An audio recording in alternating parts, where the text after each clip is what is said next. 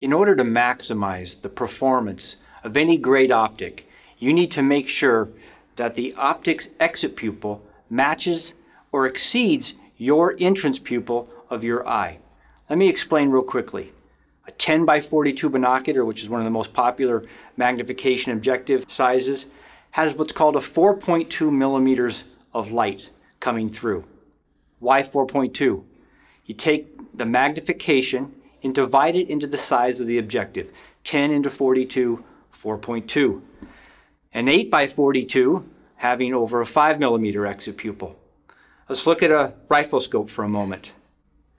Here's a 3 to 15 by 50. When it's on 5 power, 5 into 50 is 10 millimeters of light coming through to your eye. Crank it up to 10 power, 10 into 50 is 5 millimeters of light.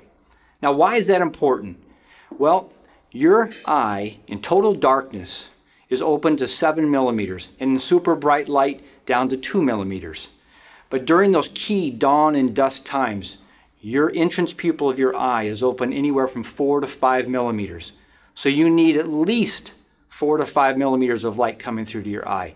Actually, the more, the better. That's why I'm always an advocate of the 8 by 42, giving you over 5 millimeters of light. And obviously in a rifle scope, anytime you start cranking that magnification up in low light, that exit pupil gets smaller and smaller. So to maximize the performance, make sure you're aware of the entrance pupil and the exit pupil of your optic.